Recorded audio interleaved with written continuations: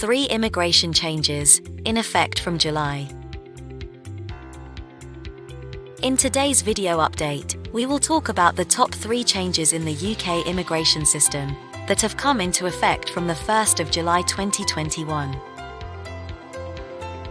Before we continue with the video, be sure to enter into our brand new giveaway. We will give away any of these items, it's your choice. To enter the giveaway, leave a like, comment the keyword, subscribe and turn on the notification. And most importantly, watch the whole video. It's that simple.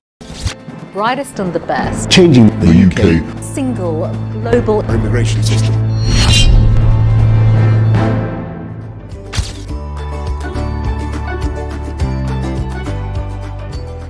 Let's begin the video and talk about the UK graduate route. The new graduate immigration route, initiated for applications on the 1st of July 2021.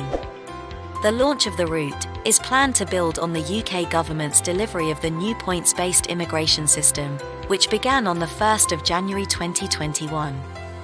The graduate route gives an opportunity for international students who have been allotted their degree to reside in the UK and work, or look for employment, at any skill level for 2 years, or 3 years for doctoral students. Please keep in mind that the graduate route is unsponsored, denoting applicants do not require a job offer in order to be eligible. There is no minimum salary obligation, nor limits on numbers. Graduates on the route can work flexibly, switch jobs, and develop their career as needed. Whilst the route does not direct towards settlement, those individuals on the route will be able to move into another work-based route, for example the skilled worker route, which does lead to settlement after they fulfill the obligations.